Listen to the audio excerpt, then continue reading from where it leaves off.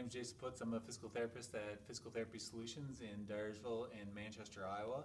Today we're going to talk about patellar dysfunctions and what the patella actually does for people.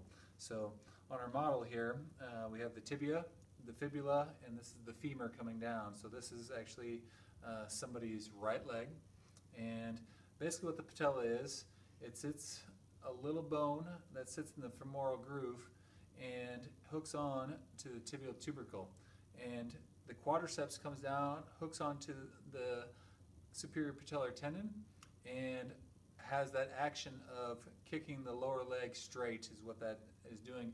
The patella is basically a good lever arm for the action of the contraction of the quadriceps, and without the patella it's a lot more work for the quadriceps to be able to kick out the tibia down below. And so it's basically a lever arm that allows that to happen. So sometimes with patellar dysfunctions, what we get is in this femoral groove, it's really easy for the patella of certain muscles to get tighter or stronger on one side versus the other, and you'll get tracking of the patella rubbing off to the one side versus the other side.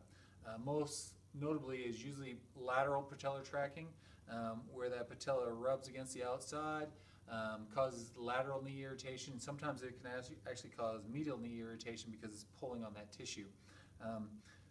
The patella itself can kind of be riding high, riding low, and if it's not sitting in the right position, when people go up and down steps, get in and out of a chair, it's very easy for the patella to have increased compression forces into the femoral condyle and thus have this anterior knee pain that people complain about.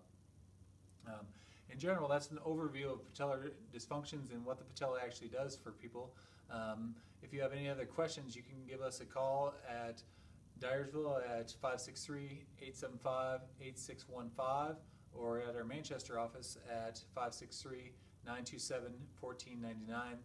You can also reach us on the web at www.ptsiowa.com, and you can always like us on Facebook.